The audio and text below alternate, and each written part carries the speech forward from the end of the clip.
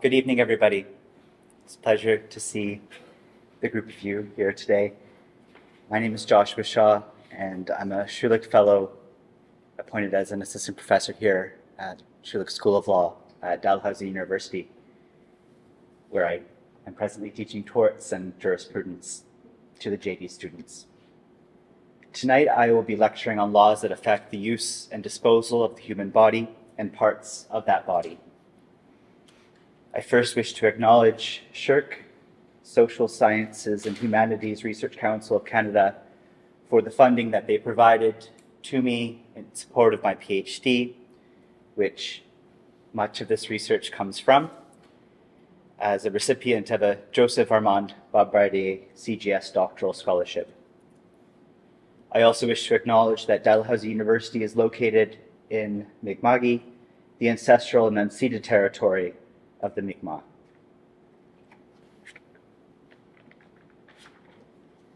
I wish to treat today's lecture as much as possible as an ordinary law class. I want to treat you as if you're my torts law students.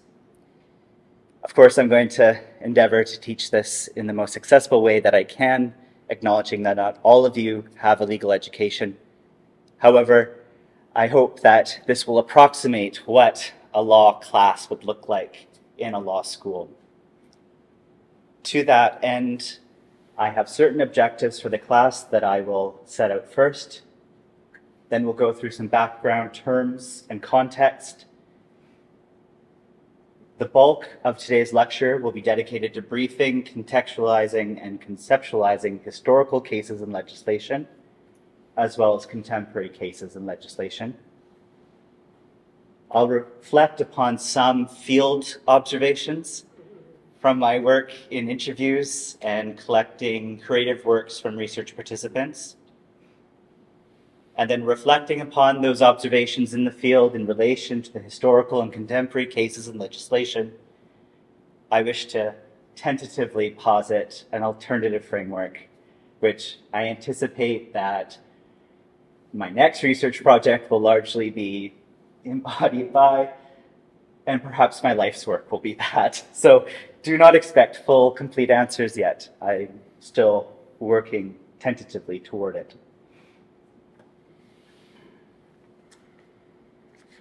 So in terms of objectives, there are three categories of objectives I'd like us to consider. The first, as you can see in the bold, hopefully see, ratio decidendi and persuasive reasons. I'll explain in a moment what those terms mean, but for the time being, we can think of those as legal rules. Those are the rules that from court decisions we look to try and reason through what the law ought to be in future decisions.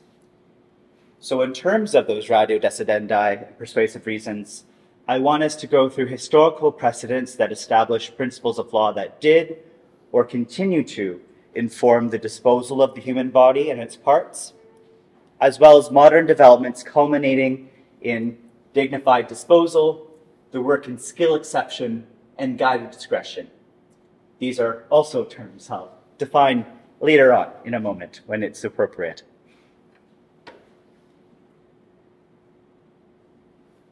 Incidental to focusing on the case law, I wish to also identify some relevant statutes. I wish to help you also be able to identify those statutes. This might be anatomy acts, hospital acts, the criminal code, human tissue legislation. These statutes tend to regulate on the boundaries of this area, not so much informing the core of what ought to be done with a body or its body parts. So there are certain contexts in which the statutes apply, but generally it doesn't provide a universal framework to govern what happens. And so that's where we rely upon the common law to try and better appreciate what ought to happen with them. So while the focus will be on case law, common law, I will be identifying some statutes along the way to help us appreciate the proper legal framework.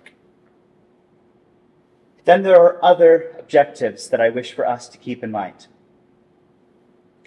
I always have other objectives than just the primary learning of the law when I teach law students, because I want those law students to learn about a broader context in which they're learning about the law.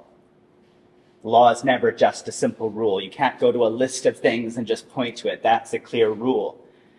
Law is very rarely like that, at least in the common law systems. So part of our objectives will be to identify legal cultures and theories, which then are the basis of coming to those rules. Those are important for understanding how to come to and argue to make claims about certain legal rules.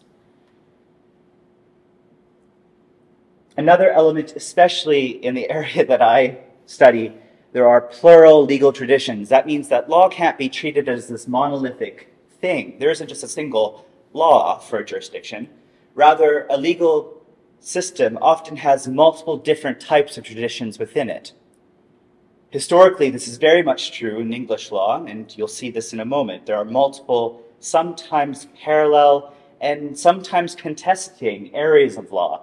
But to better appreciate how conduct is governed by law, we need to understand how these different traditions intersect, how they interact, and how they conduce together behavior. And this carries on into Canadian common law, especially as we begin to think about the fact that Quebec has a civil law system in addition to the common law systems in other jurisdictions and the Indigenous legal traditions that are increasingly being recognized in the Canadian legal system. But of course, which are valid outside of the legal system's recognition of them. And lastly, this won't be a huge focus, but we'll reflect a little bit on how social research methods may inform legal theory and the doctrines upon which we develop from those theories. I'm limitedly addressing those through the field observations I've made through my interviews and the creative exercises that my participants created. But before we begin, I need to set out some much needed context and terms about our legal system. The first of which is the common law. I've used it a few times already. What is it that I mean by common law? We can understand this in a general sense as law identified and interpreted by certain courts. Courts that have the authority under the common law to decide the common law. Institutionally, historically, this arose out of custom, just regular usage. Didn't have to necessarily be in a verbal form, it could just be a matter of conduct. So it developed out of custom and unwritten principles, which became solidified into a more coherent system through the sovereign establishing certain courts in favor of the sovereign. Courts of common law. Common law courts act according to principles of precedent, where prior decisions ought to inform present ones. And initially, precedent would have been communicated orally. As you can imagine, not a lot of reliability across courts as a result. But eventually, with the advent of the written word, we started to get reports that other jurists or law students or judges would write and share. Eventually, we get journalists starting to write reports, which were published.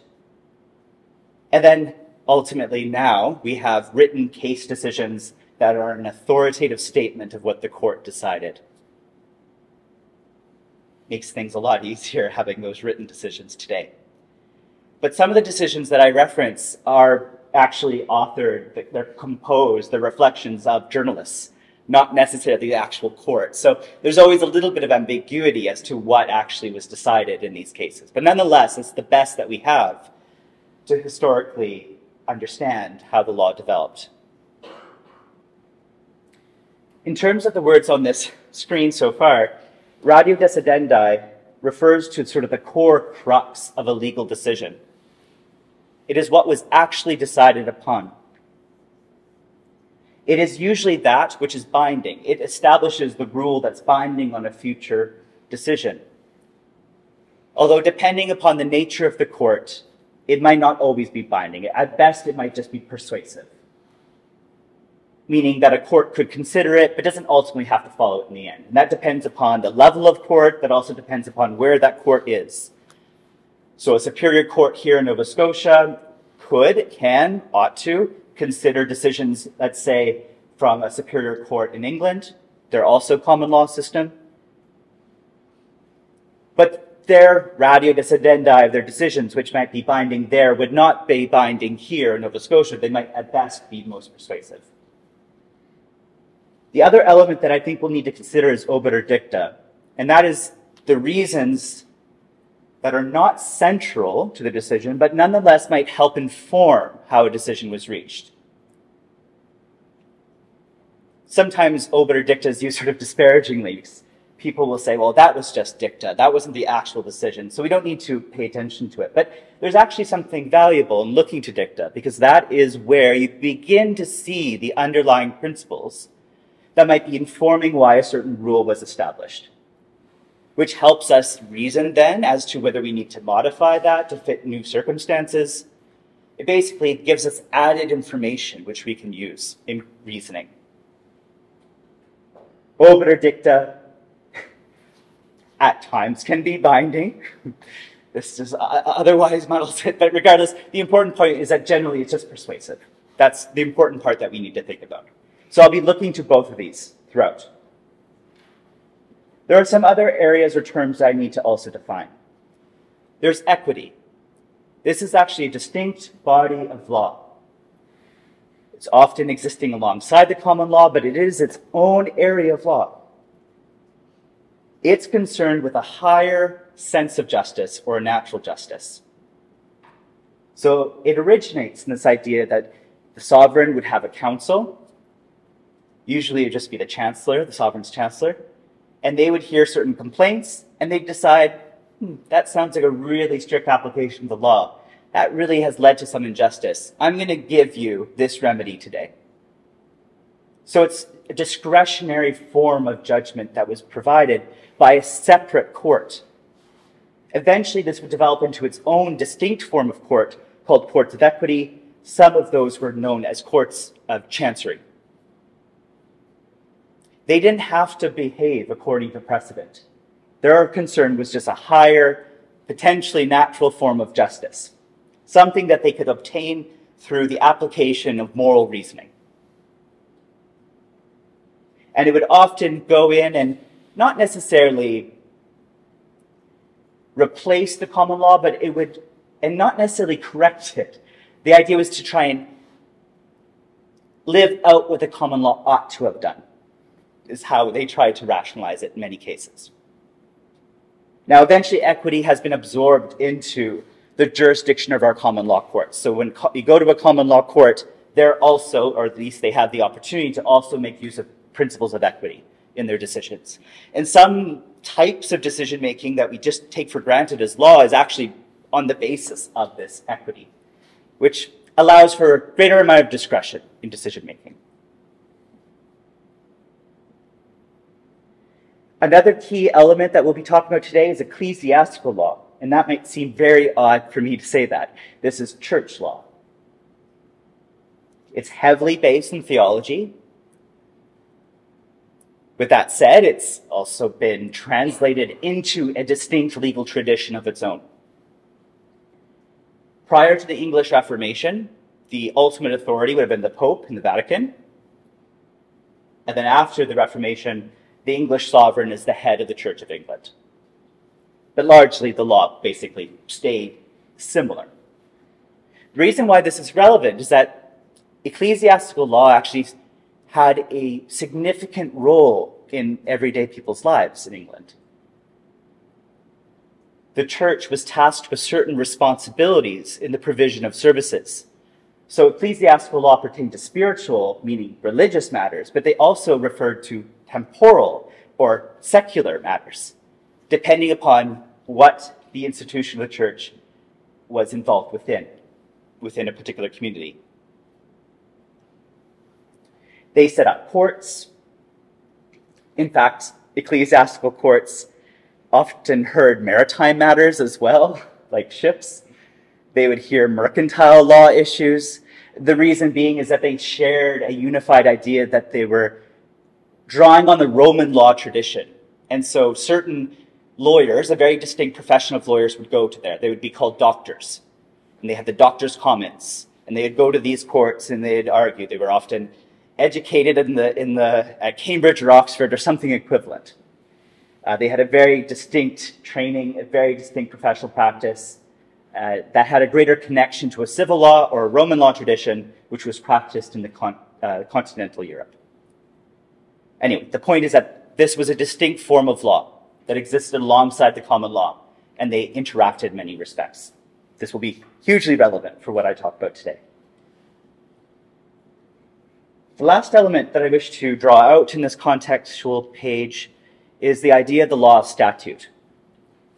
This is a kind of legislation. These are written laws promulgated by the sovereign. Historically, these would have been passed with the advice and assistance of Parliament or an equivalent body, but the sovereign could be very much involved in the writing of these laws if, I guess, they had the skills to do so. Today, contemporary legislative assemblies are the ones who author legislation, author statutes, which become law upon proclamation by our vice-regal representative, the Governor General or the Lieutenant Governor, depending upon whether it's federal or provincial. Contemporary statutes are ostensibly formed democratically. Ostensibly is perhaps carrying a lot of weight here. We can't always necessarily say that legislative assemblies are democratic institutions as much as they aspire to be, but that is ostensibly what's added, what's unique about a statute as opposed to common law, which relies upon a court rather than a legislator. And especially with the 19th century, there's a burgeoning of the use of statute as a mode of social control, unlike in prior centuries, and has continued, where we see the government in a greater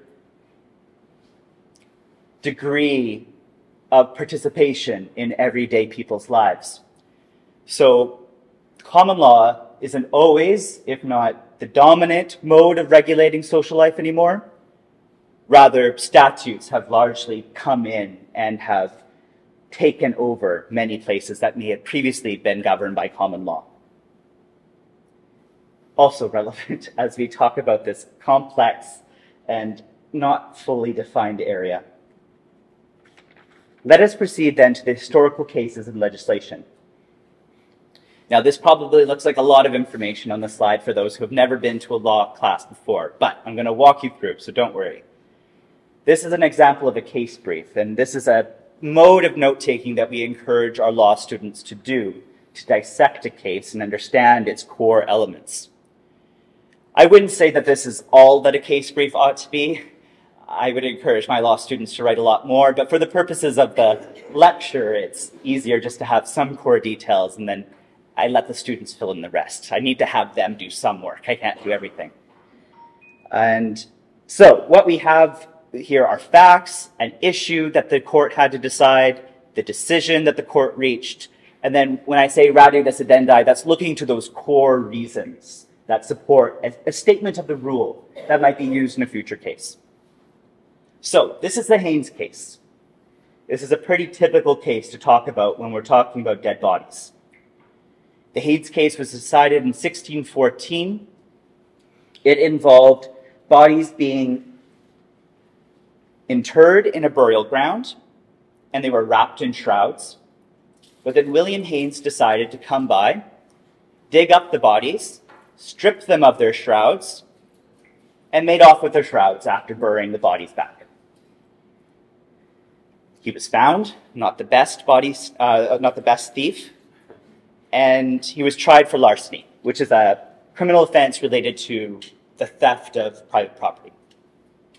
So the issue for the court was, had Haynes committed larceny by taking the shroud? That was the focus, at least according to the report that we have, written not by the court itself, but somebody else. The judgment was against Haynes, the accused, with respect to the shroud. He was convicted and whipped as a result. Now, I'm going to start to walk through these points here. The first, in terms of our ratio decidendi, or one of our rules that we can take away from this case, is that with respect of sheets or the shroud, property lies in the individual who placed them there. So whomever put the shrouds on the bodies and put them in the grave, they are the owner of those sheets. They were not abandoned. The reason being is that common law, actually, especially in English law, is very reluctant to recognize the abandonment of property.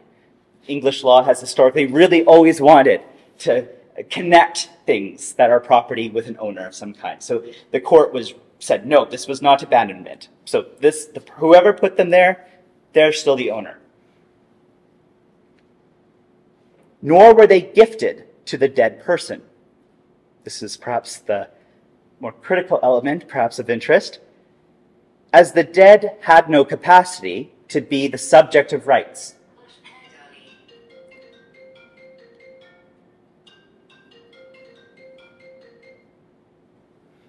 It's all good.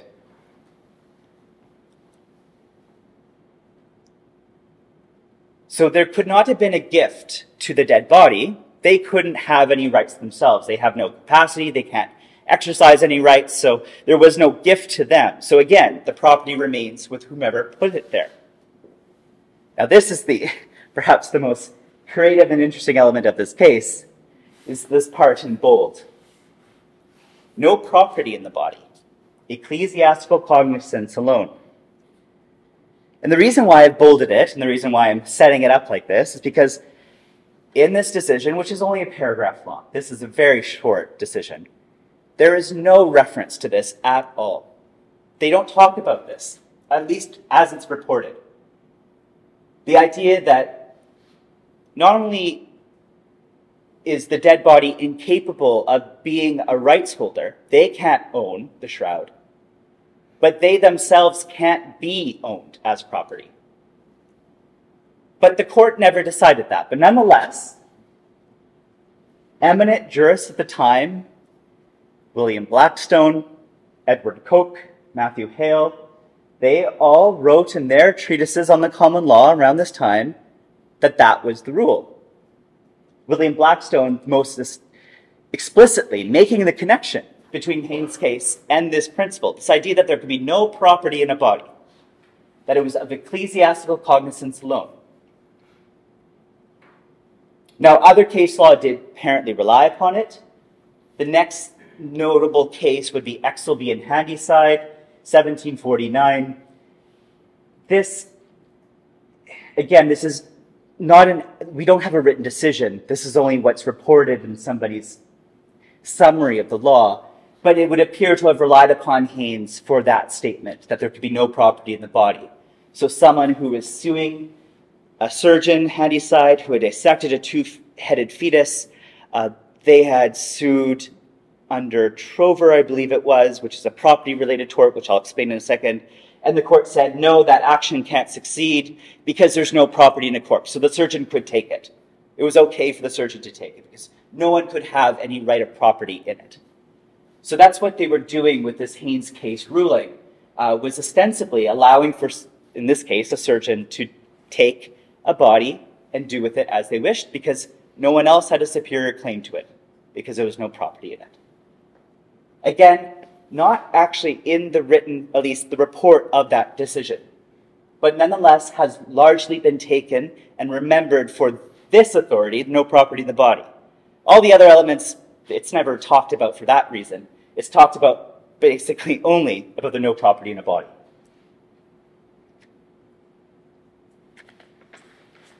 All right, I want to contextualize this case a bit more. So what does it mean that the body was of ecclesiastical cognizance? By this I mean that ecclesiastical law and their courts were responsible for temporal and spiritual matters upon death. They had a responsibility over churchyards or burial grounds adjoining churches. And they were responsible for executing a parishioner's right to a Christian burial, that's what it would be known as, in a churchyard.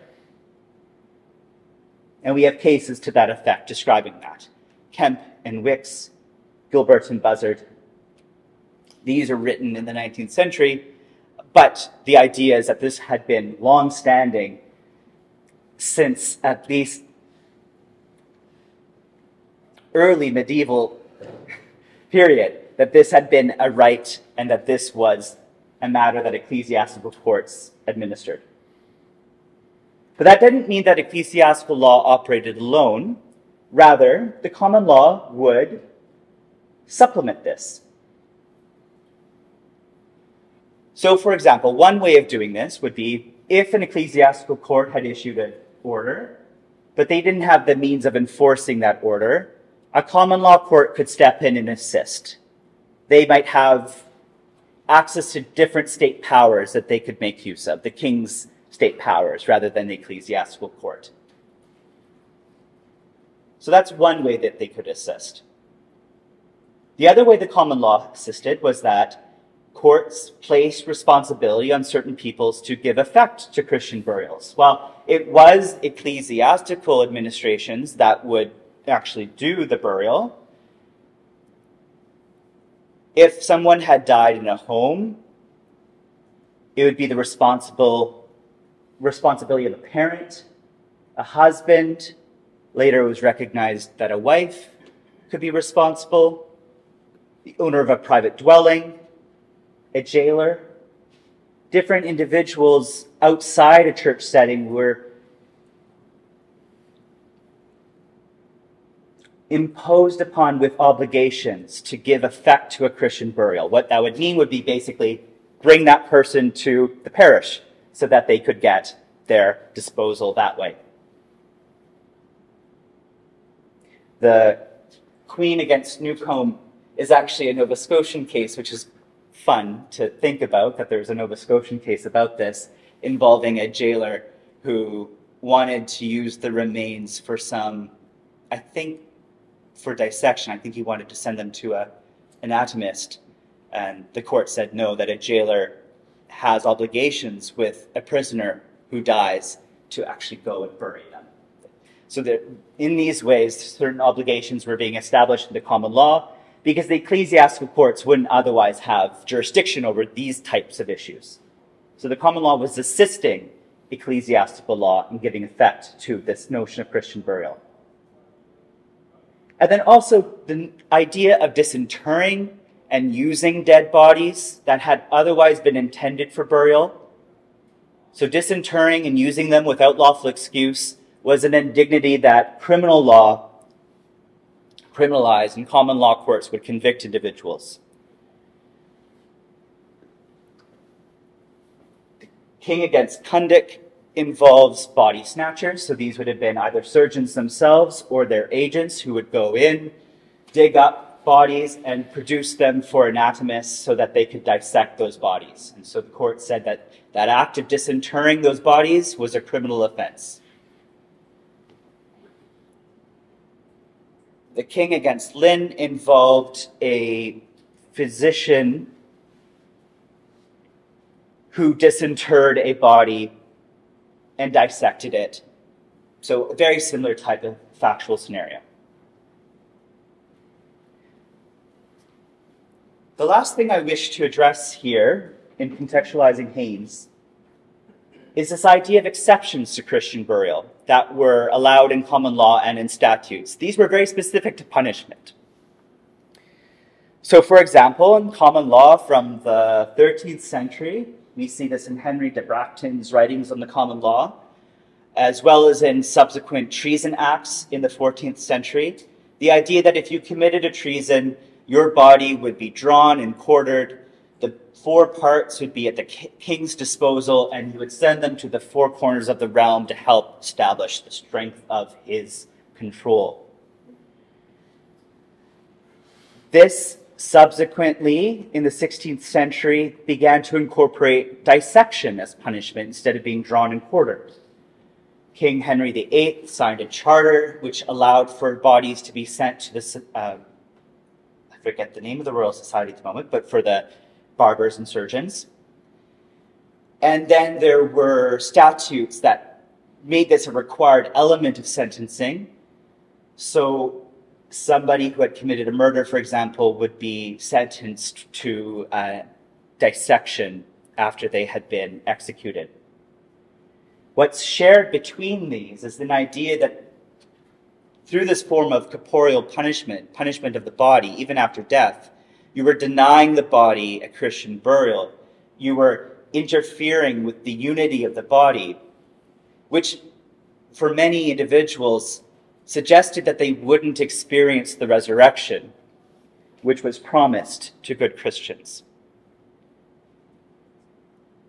Another example would be the fellow de sa, which would occur in instances of suicide where the coroner or somebody equivalent would be required by law to dispose of a body of someone who committed suicide off of a highway with a stake through their heart, and sometimes the obligation was to apply quicklime to the body so that they would disintegrate very quickly. Again, an idea that this was someone who didn't deserve a Christian burial and should not be allowed to obtain one. And so these are areas of law that applied in England and carried up into the colonies of Upper Canada. In fact, legislation in Upper Canada was a little bit slower to be reformed than in England. I don't know if it necessarily was used, but nonetheless, the legislation lasted a little bit longer up until Confederation for some of these things.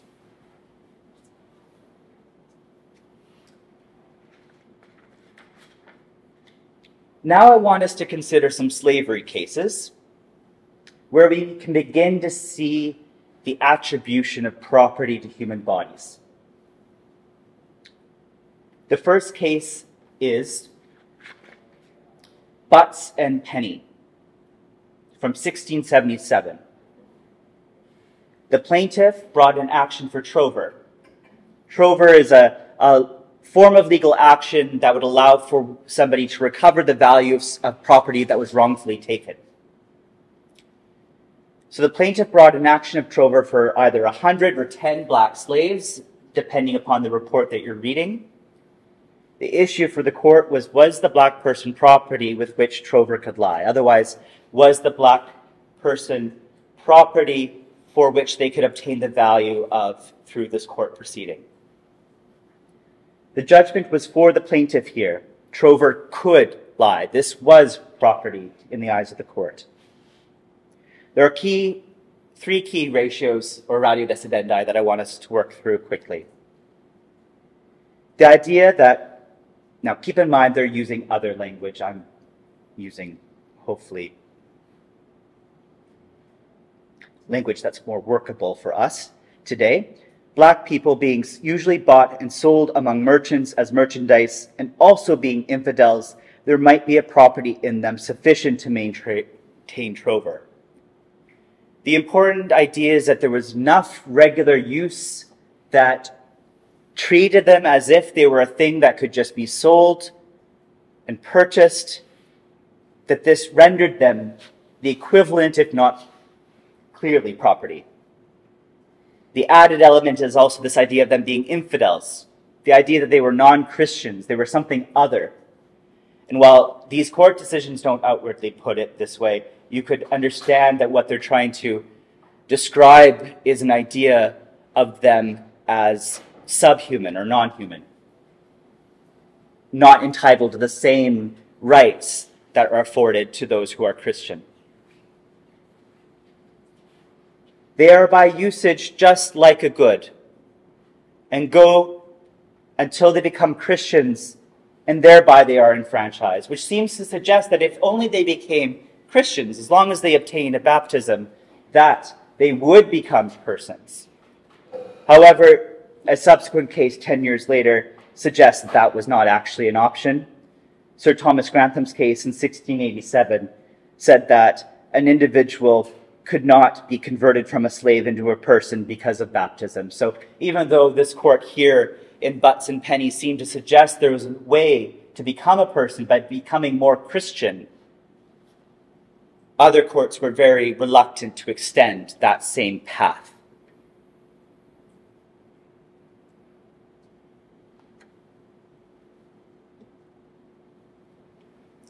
Last thing I wish to note here, this is a time when the Court of King's Bench is perhaps at its most absolute in terms of serving the sovereign's will. King Charles II was interfering at this time with the judges that were appointed to the bench, and it seems to be suggested that if they were expressing views on slavery that were contrary to the king's, that they were removed. King Charles II had a great investment in the transatlantic slave trade. We can see this potentially demonstrated by his desire to exempt the Royal African Company from taxation on slaves as a result of recognizing them as property. He didn't want it to have a negative effect. He wanted to only gain the benefits of treating individuals like this as property. Now let us look at another slavery case, but begins to buckle. It begins to reconsider how we're conceptualizing property in humans. This is Smith and Gould, a 1706 case. The plaintiff brought an action again for trover, for chattels, many of them, but also included slaves. A verdict was given for the plaintiff and several damages awarded, and the defendant moved to arrest the judgment. It seems to be a form of appeal that's being argued here. The court decided that, before I say that, the issue here is whether, again, a black person could be property for purposes of trover. The court decides that no. They decide in favor of the defendant. They say that trover cannot lie in a black person. But there's some interesting gymnastics that's going on in how they reason through this. They make a distinction between property that exists by natural existence and that which exists as a product of human law. An example of property at natural existence would be beasts, fowls, fish, which God gave to man, and gave to man to destroy, owing to that natural property relation that exists. But that could not be extended to things incorporeal, which would include actual human beings. If property was to exist in a human person, it had to be the product of human law. So it either had to be the product of statutes, of which the colonies had many, or it had to be a discrete, recognizable precedent within the common law system. The reason why they're doing this gymnastics is because while they didn't want to recognize slavery in England, and many court cases following reinforce this idea that there could not be a slave in England by common law, they didn't want to interfere with the colonies. They still wanted to basically extract as much as they could from the colonies. They didn't want their decision-making to interfere with that political economy. So they found a way to deny the existence of property in humans within England, but then also found a creative way of saying, but as long as it's legalized wherever they are, that's okay. And so we see this reasoning applied subsequently in other court cases as a way of trying to appreciate when can the courts interfere with the business of colonies versus what happens at home in England. The only category that they recognize within the common law as a human construct of property was the villain. And the villain was a form of feudal servant. They would have been captured, and then they would have been put into some form of working relationship on that feudal lord's land. And in that sense, they were property, and that's what the court acknowledges. But if ever they were interfered with, if someone interfered with the villain, it wouldn't be under trover that a person would try and get a remedy, because trover goes to a quality of the thing, but rather they would go for trespass, because they were interfering with the means of obtaining an income from that worker. Not necessarily was that person an actual thing, an actual property themselves. So even there, we see the court very reluctant to express that someone could be human property. They're trying as much as they possibly can to suggest the common law cannot recognize that. But slavery wasn't the only instance in which property was being extended to human bodies. Herring contra Walrand is a 1682 case where we see this in the idea of a specimen. Conjoined twins, Aquila and Priscilla, were born and baptized. A legal term of art that was used to refer to them was monster. Monster would be used repeatedly well into the 20th century. The plaintiff was the father of these twins and was a tenant of the defendant. The plaintiff entered a written agreement, it would appear, with the defendant that the defendant would have custody of the children and would be able to benefit financially from showing the children. But an eighth part of that benefit should go to the plaintiff, as long as Aquila and Priscilla, the conjoined twins, lived. This happened. They were exhibited. Then they died. The defendant then retained the twins, embalmed them, and it appears from the record that they continued to show the body, the embalmed body. The plaintiff went to the Court of Chancery seeking a remedy. Question was, could the Court of Chancery, a court of equity, could it provide a remedy? And they decided, it's a very short decision. A lot of these decisions are often very short. Judgment was against the defendant, so it was in favor of the plaintiff. The defendant was ordered to bury the twins, to account for the amount of money that he obtained, and to pay costs to the plaintiff. The only reasons that are really provided is the chancellor much disliked these doings. Doesn't really give you a lot to appreciate what this higher principle of justice was that they were relying on. Although we can sort of tell, based upon how it's formatted, that showing a monstrous birth was perceived to be a misdemeanor, some sort of indignity, and that was possibly the justification for interfering in what appears to be a valid contract.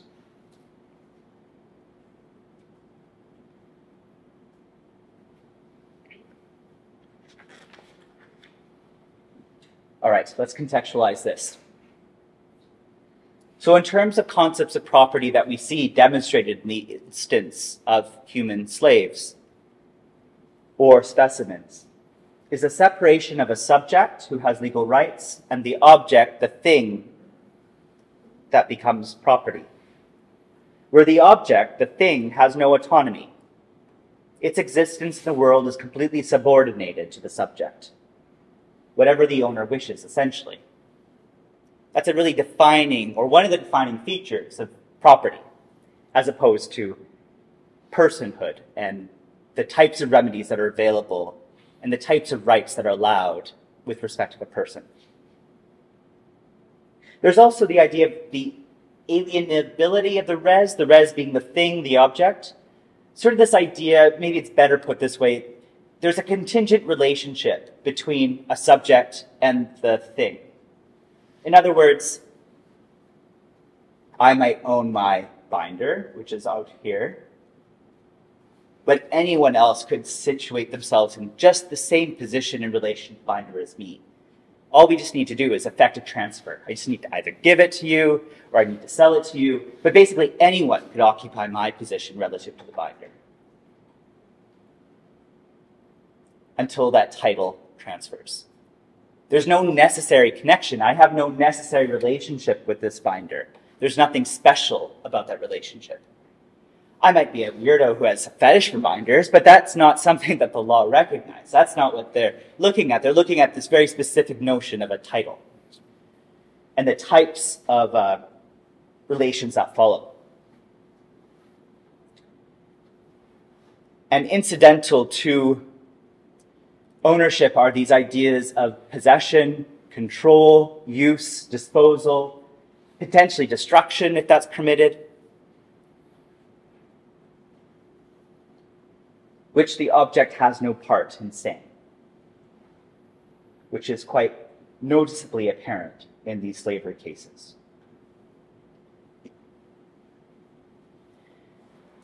Briefly, I just want to acknowledge that abolition in terms of legal processes would involve further case law. Somerset and Stewart from 1772 is often looked upon as one of those clear, definitive cases that said that in England, as soon as a slave stepped foot in England, they became free.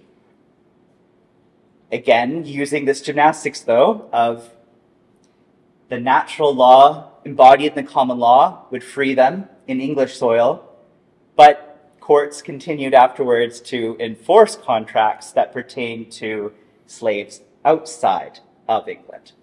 So courts were still very much involved in supporting the act of human property. It would take a while for courts to more definitively be opposed to this.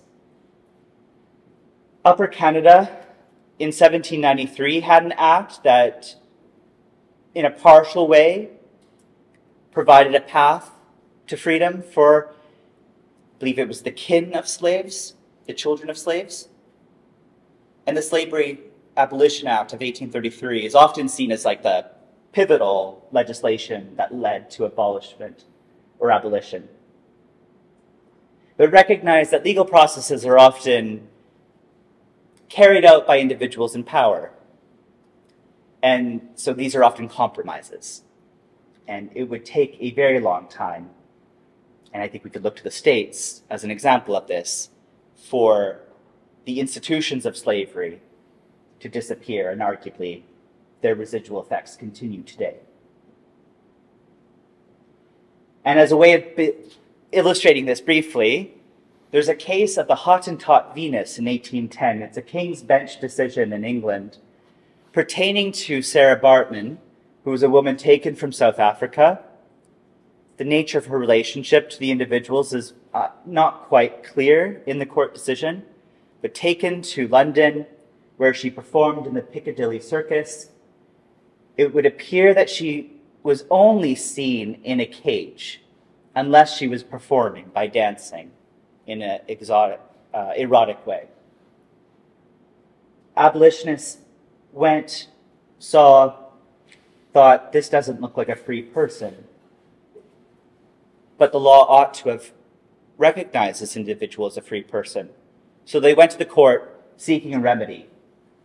The court looked into it, and they had the Attorney General do some investigation. And they came back saying she testified that she signed a contract. And that was it. She continued to perform, largely being restricted to a cage. And a few years later, was sent to Paris. There she was very explicitly known as a slave. She died, and her remains were brutally dissected by eminent anatomists at the time, and her remains remained there in a museum until I believe it was the early 2000s when she was repatriated to South Africa. So even though the law recognized her as a free individual, that recognition really didn't amount to much. She still persisted in a condition of slavery, very much still treated as property. In life, through her display, her exhibition, and also in death as a specimen to be prodded, dissected, to have her genitals mutilated. Law is a very violent institution.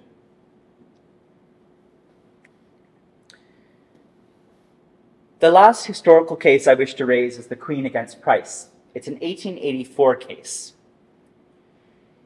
It doesn't engage in issues of legal property, but it's interesting in terms of what it could allow for attributions of property, and I'll explain that in a moment. So here, the accused, their child died. The death wasn't registered, but the coroner heard about the news, must have been a small place, and they notified the accused that they planned to hold an inquest that Monday. The accused brought the child to a field, set them on fire, and so there was a question of whether the accused had committed a criminal offense by doing anything but burying the child. There was also a question of whether they were concealing materials around the death to avoid an inquest. That's also part of the trial. The judgment was actually for the accused. Now, with respect to the jury, with respect of the coroner, the jury decided that the coroner had no reason to have a reasonable suspicion, so there was no reason to hold an inquest. So all those concerns about the inquest and whether he was hiding the death, the circumstances of the death from the coroner, that's sort of dismissed in the case. And what I want to focus on are the legalities around cremation.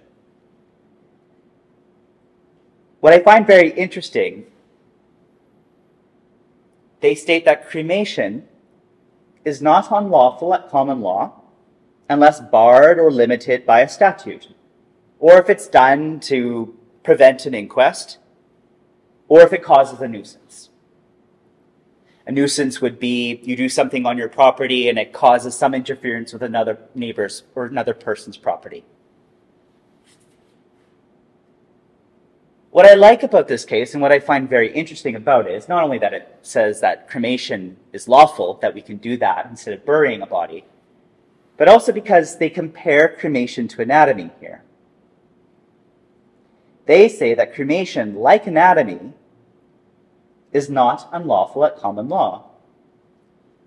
Anatomy is lawful at common law, which is an odd thing. Not something you typically hear or read. A huge part of my research is about uncovering that part, but I'm going to undersell that for now. But I want to point out some features of this. The reason why they do this is that they try and draw an analogy to anatomy to say why cremation should also be lawful.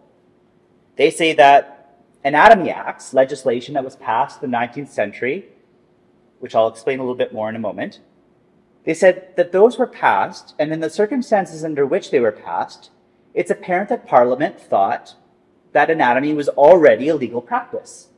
The problem, though, was that they didn't have enough bodies. So they needed to find a good legal way of producing bodies. They wanted to avoid people digging up graves, and the circumstances under which people could otherwise lawfully obtain bodies were so limited. So they used anatomy acts to create more legal avenues to supply bodies. But the passage of those acts didn't suggest that anatomy was previously illegal. There had been a long history within English law of anatomists practicing, and apparently with the approval of the state. Legislation merely expanded supply. And so for the court, and the reason why this is helpful for the argument about cremation, is that they say burial has never been the only method of disposal or use of a dead body. The common law has acknowledged and supported other uses, whatever those might be, like cremation, like anatomy. Now, they also held that one's duties, if they're placed on an individual to bury a body, which might happen in some situations, that those could be fulfilled by carrying out a cremation. So cremation is also becoming an alternative to burial. But what's important in my eyes, and seemingly understudied, is the court's suggestion that the law didn't require burial. The law actually could allow for a lot more, a lot of other uses. And it didn't have to be a Christian burial. It could be a lot of other things. What's interesting is that this was relied upon by law writers who were writing textbooks at the time. And so they would cite this case and they would say that it stands for this wider authority to do whatever you wish with the body as long as it's not barred by a statute, as long as it's not limited by a statute, as long as it's not avoiding some other legal obligation, as long as it doesn't cause a nuisance. So they're citing this case in these textbooks. They do that until the mid-1900s, and I'll explain why, I think, in a moment. This same idea is being used by disciplinary investigations. into physicians who have unsavory collections of specimens and are discovered and are being investigated. Or physicians in the press, they're writing in their journals or in newspapers saying, my buddy who was caught dissecting this body, they're in the right. They have the right to do this. They're relying upon the same type of argument, not citing this case necessarily, but relying upon the same idea. So it seems that for a moment, and this is why I refer to it, you probably can't read this on the screen, but for a moment there was sort of a minor doctrine. Not one that was dominantly used or relied upon, but there seemed to be a moment where courts, legal actors, well, a court, legal actors were acknowledging the possibility of other uses of the body at common law without statutory authorization, which is pretty wild to me. Obviously, an opportunity for exploitation and abuse, but also something that might be useful today. Hi. I don't want to interrupt you, really I don't. Can you hear me all right? Yes, I can. One of the things when I read the synopsis of this course or this class was that I thought that at some point we would be talking about cases and the explanation of the law around, for example, Henrietta Lacks is a prime example, how her body didn't belong to her once they extracted part of it. Yeah. I've never understood how that could stand in law. Yeah. And I was really hoping that we would touch on that. We are, don't worry. Oh, yeah, don't worry. I didn't falsely advertise, don't worry. We're going to address that in 1 second.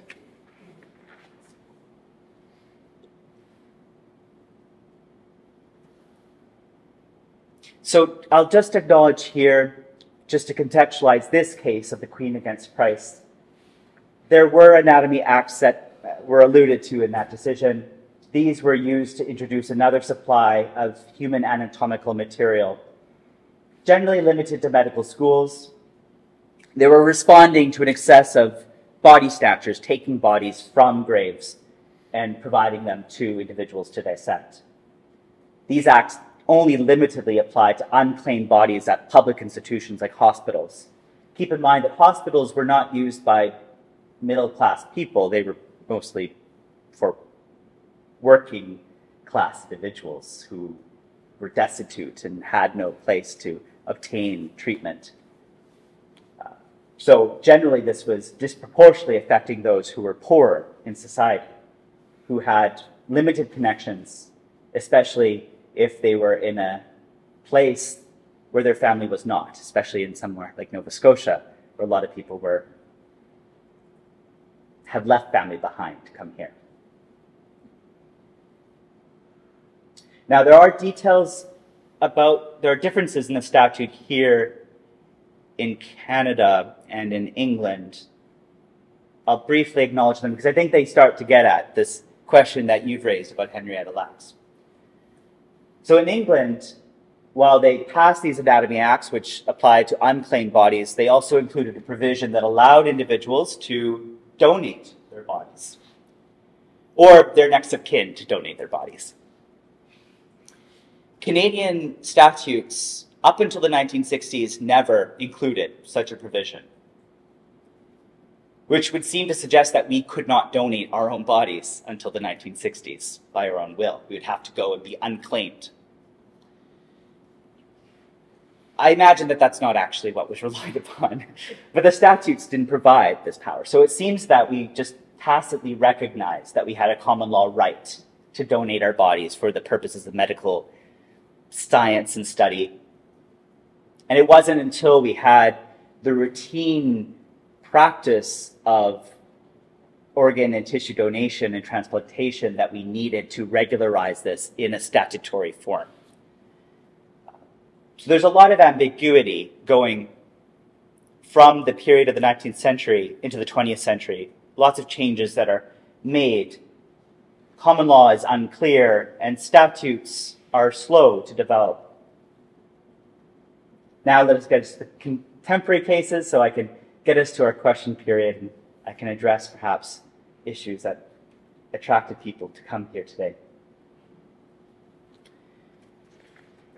So first, before I address those contemporary cases, I just want to lay us out some context. No property rule is commonly seen as the law, still today, even though it's a decision from 1614 and was not necessarily actually saying that. It is still seen as good law. So with that in mind, what the law has created in the common law here in Canada is an idea of dignified disposal. Interment or cremation has to be dignified. That's basically the requirement. And if things have been given tacit approval by the state, those presumably are dignified. There's also a presumption of finality that's expected in a disposal. In Chaffee in Newfoundland is a case where we actually see the court very explicitly referred back to ecclesiastical law principles as a basis, even today, in understanding that a dignified disposal should be a final disposal, a strong presumption against disinterment and reinterment. So even though they're drawing upon ideas rooted in ecclesiastical law, they've now secularized them and just treating them as a general interest in the dignity of a disposal. What this means, at least in terms of how courts would approach this, is that we don't have a right to donate our body that is enforceable. I can't direct how I'm going to be buried. I mean, I can, but no one can enforce that. At law, it's not recognized as an actual right. Instead, it's subject to the discretion of whoever is administering one's estate, or the executor of a will. Usually that's a next of kin, but that could be a named person. And they bear an obligation to carry out the disposal in a decent and dignified fashion. These cases largely arise because family members are disagreeing as to whether someone should be cremated or should be buried. And somebody might say, well, they wanted to be cremated. And the court will say, well, that's not law. That doesn't matter what they wanted. It's whomever the administrator is. They get to decide. And it just has to be dignified. So as a side note, really important that if you're naming somebody in your will, sorry, let me restate that. I don't want to give legal advice right now. It is always helpful, I think, to generally consider that if you name someone in a will, that it should be somebody who understands your values and beliefs. And keep that in mind and seek legal counsel to determine what and whom that might be. But having regard to this no property rule, this could easily thwart your interests, depending upon exactly how you want to be disposed. Now, keep in mind that legislation also is here and affecting when, where we dispose. So even though people have an obligation to dispose in decent manner, then there's public health, there's cemetery legislation that is interfering and further directing where and under what circumstances we can be disposed, generally. All right, let me get into the cases that I think you, at least, are here for. Duda Ward and Spence is a contemporary case from 1908. It provides an exception to the state of the law that I just summarized on the slide before. This involves a two-headed fetus that was taken and preserved after birth by a physician in 1867. The physician died, and the specimen was purchased at an estate sale, and it was brought from New Zealand to Australia. About 40 years later, the respondent, who was a police inspector, saw the specimen being displayed, decided to confiscate it for the purpose of burying it. The appellant brought an action for detenue with respect to the fetus, detenue being a form of action that allows for someone to demand the return of a property. So the idea is that the specimen, the fetus, is property which the law can recognize and demand the return of it to the ostensible putative owner. The question for the court was the issue property to which detenue applied? Judgment was for the appellant here. Detenue did apply. And the reason being was that even though there's a no property rule in the body, they said if somebody applied work and skill to a human body, it transformed it from a mere corpse awaiting burial into something new and different, something to which they could claim a property right to. So it was in respect of the laborer, the doctor, the person operating. The right was not, at least in the court's minds here, ever concerned with the mother's interest in the fetus. So they developed this exception that would very limitedly apply to the benefit of those professionals who are in the best position to take the tissue. The idea, again, that the physician's work and skill transforms something that otherwise is just a mere object, a mere thing destined to decompose. They transformed it into something else, something special that could become property. Now, there were some concurring reasons. Another judge wrote a decision. They wrote their opinion afterward. They agreed. They said they agreed with the person before them, which set out the main rule. But they also added that the fact that it was two-headed, so it was a monster. So that also, they thought, helped make it a better candidate for property. It wasn't, your typical corpse. Also, the fact that it had been prolonged for a long period and preserved, 40 years. Probably the mother wasn't around. It was a completely different country. These were also factors that seemed to transform it into something else. Now, this case is usually just taken for its work and skill exception. The mention of monster, the mention of these other qualities is not typically used. But we can begin to see that the court is trying to make a distinction. Some things can become property based upon notable differences. It's not as human. The dissent in this decision, so there was a judge who disagreed with the other two judges. They dissented strongly on the basis of the no property rule, and they also emphasized the connection between property in this fetus and human property in slavery, saying that this is something they didn't want at all to support. Nonetheless, Dudoward and Spence is good law, generally is good law, or at least remains so in most of the common law. And the only recent case that's begun to change that is with Yearworth and North Bristol NHS Trust. This has suggested that the work and skill exception has proven unworkable in some situations, necessitating alternative frameworks. This was a case involving reproductive tissue. This involved sperm that was frozen, but then the fridge malfunctioned and it damaged the sperm. And they brought in action, the men who had put the sperm in this facility, they brought in action against the hospital, the healthcare authority. The question was whether the sperm was property. The court held in favor of the appellants, the people whose sperm was frozen. And they said that medical science necessitates an alternative framework. The no property rule would have denied any possible way of seeking a remedy. The work and skill exception, established in Dudoward and Spence, would have helped establish property in the physicians or the people who were preserving, not necessarily a property interest in the men. Although there might be a way of finding a way of reasoning through it, but it'd be awkward, it'd be unnatural.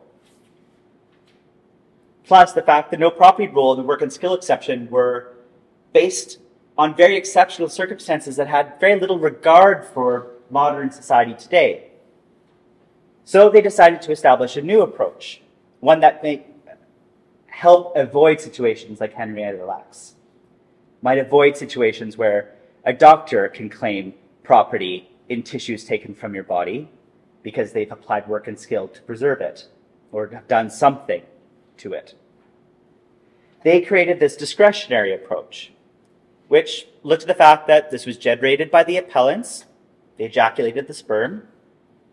They ejaculated it for the sole object of their future use, not for anyone else's. And while, yes, there were professionals involved and there was a regulatory framework guiding how tissue was used in this case, that didn't interfere with the fundamental point that they had this ongoing relationship with the sperm.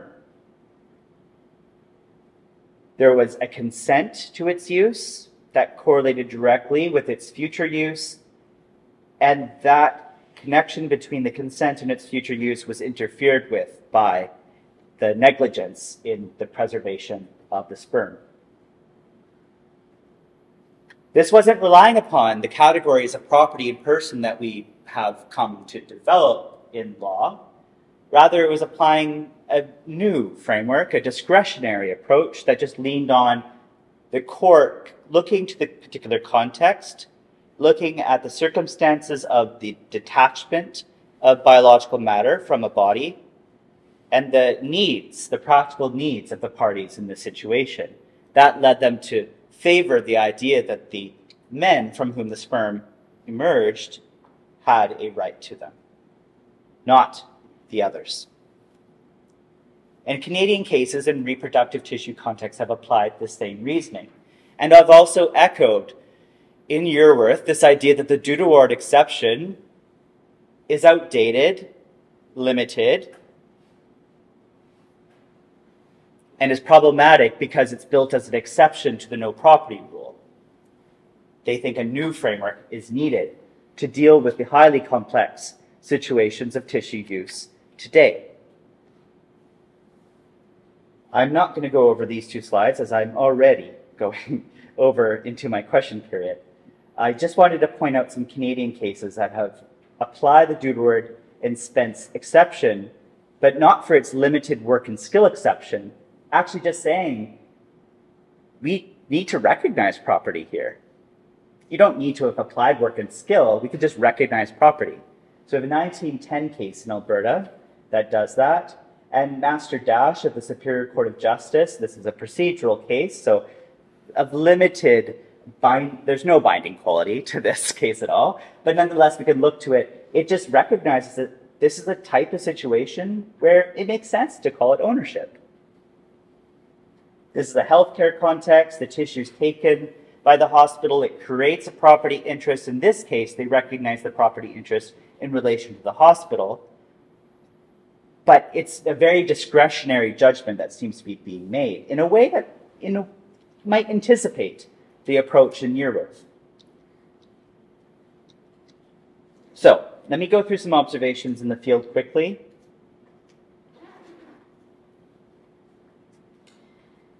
And then I'll bring this to a natural close. So I'm going to read elements, the bolded elements of this excerpt from an interview I did with one of my participants. They're referring to a placenta. It's quite difficult to put into words because it's something that is, as I say, it's half you, is in contact with you, and it's half your baby, and it's something that is a temporary organ. Your body has an extra organ, not 100% you. They carry on. There's a nice connection that there's not something that is strange to your body. Placenta is sort of familiar. I guess goes a little bit with that feeling that goes once you kind of like transition to motherhood. That thing of like used to being yourself and you become another person. Like the middle, like a boat that is taking you from one side to the river when you define yourself in a way. And then you come out in the other side in that transition to motherhood.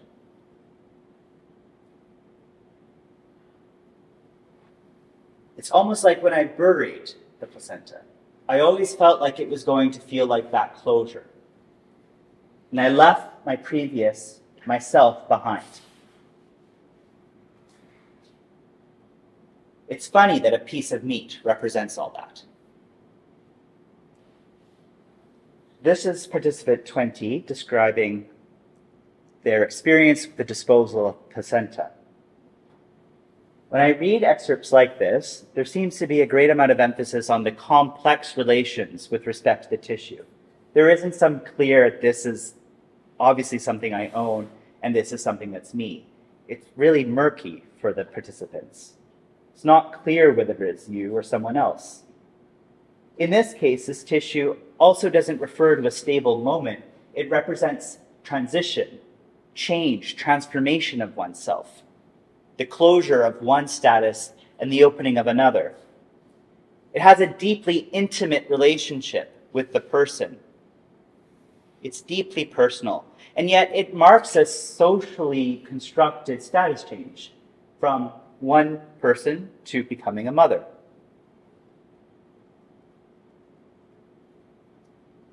But also this disposal is dependent upon the personal readiness to dispose it.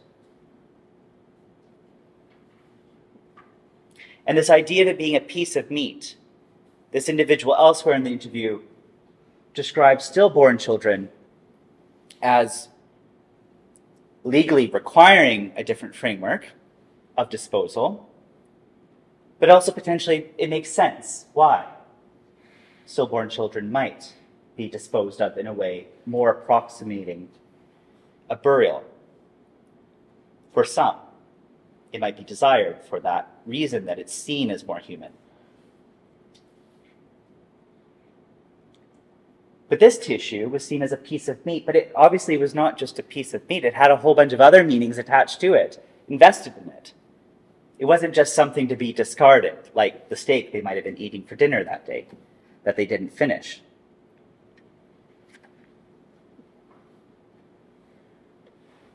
And the creative work for this individual was a photograph of this tree that they put the placenta in the soil of.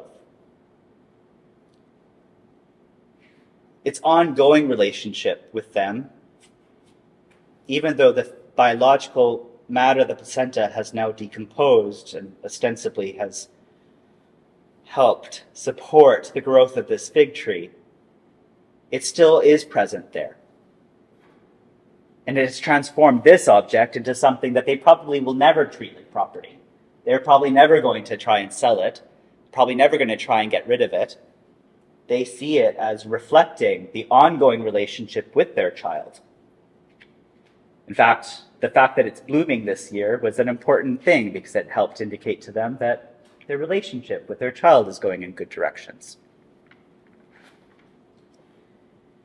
From this, and I have interviews with people who have lost amputated limbs, people who have lost gonads, people who have lost other tissues central to their body and some that seem to be more peripheral. I get this idea that people have complex, highly individualized experiences with the human body and their parts. So even though parts or tissues might be taken from the body and separated from the body, they don't just become objects. They don't just become candidates of property right away. They might have very complex meanings attached to them, which might bring them to become a little bit more person-like. Or put them in a category of their own that doesn't adequately fit into this idea of property or personhood. They often make reference to legal processes, but these legal processes aren't determining how they come to experience these tissues. They might form a background of things that frustrate the desired relationships that they want to have with the tissues. In some cases, the law enhances what they want to do with it. It might actually allow them to do something that would not otherwise be permitted if they were just to rely upon what people around them wanted. Could be ignored. Sometimes it's actively resisted.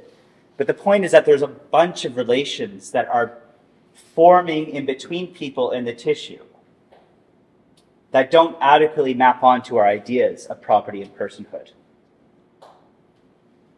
Control and use of the body part can factor significantly in a sense of self or projects related to the self.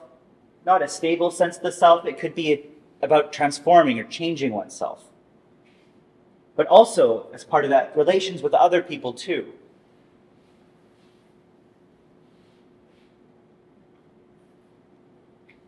And also the relative humanness of the tissue. Face shavings from someone who had feminizing procedures were seen as much less important than having the gonads removed. Even though they didn't reflect their gender identity, they were much more important to them. They wanted to have the gonads, not the face shapings. The degree of proximity with their sense of identity, whether it was an identity they still held on to or not, was important in their sense of wanting to have a relationship with those tissues. Person who was hit by a motorcycle, lost a leg. He desperately wanted that leg as a way of maintaining a sense of wholeness himself through that process of healing. May not necessarily need to have an established relationship with that tissue forever, but at least in that critical moment wanted it. And the bone was more important to them than the flesh, because the flesh, it was too much. First of all, was one of the complaints. There was too much flesh to keep, so he gave it to friends. But he also, the flesh wasn't the important part. It was the skeleton, the bone of the amputation, better reflected the type of relationship he needed to obtain that sense of healing. So very briefly, because I'm reaching the end, I want to suggest that this discretionary approach that we see in your work might be an appropriate way of trying to approach these very complicated relations that we have with tissue. Because we don't necessarily have to recognize just personhood or property within a discretionary approach. We can obviously have regard for the physical and conceptual detachment of the material from an individual, but we can also look to those practical concerns and the factual and legal context that might inform what we do with that, or what we want to do with it. This is something that courts always, or can and do already. They engage in these highly multifactorial deliberations in the exercise of discretion. Here, for Faulkner, the discretionary approach is about whether to recognize property or not in biological material. But we engage in these kind of discretionary judgments in situations of equity all the time. That is, in fact, what equity is all about, is that discretion according to higher notions of justice that are appropriate to the specific circumstances of that case. Or even torts, like I'm teaching negligence right now. It's not a clear body of law with very fixed analytical categories. It's a lot of policy judgments the court is engaging in, a lot of discretion. So these are things that courts already do. So why not apply it to a situation that's fraught and not clearly mapping onto notions of ownership and personhood? But I would add, and I think this is a critical enhancement to this idea of the guided discretion, we can, and I think we ought to attend to other complex relations. It shouldn't just be about declining or accepting whether property should be extended. It's perhaps about trying to find other relations and giving them legal recognition. The idea of custodial relations instead. Tissue might be deserving of some sort of protection or ongoing relationship, but it doesn't quite it isn't effectively captured in the idea of ownership. Like Indigenous peoples with respect of land, or a broader ecology. There's a custodial relationship, a sense of responsibility that they engage in mutual encounter with that environment, with that land. That isn't effectively described by ownership because ownership implies this extractive control. And I think courts using a discretionary approach are primed to be able to do work like this. This would not establish general rules that would be easily applied in every situation. It would have to be very dependent upon the types of relations that exist among people in relation to tissue. To the extent that we need to have regular frameworks, we can use legislation. We can expand legislation and allow it to actually regulate and provide uniform ways of how to approach tissue. to avoid situations where doctors take tissue and run off with a bunch of monies from the use and development of those tissues.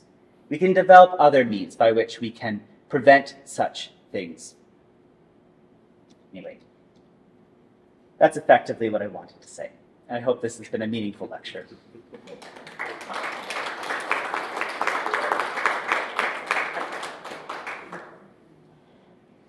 So, in the interest of time, I'm happy to take some questions now, and then of course I'm happy to convey answers or receive questions by email as well. Or maybe I've exhausted all of you, which is perfectly okay too.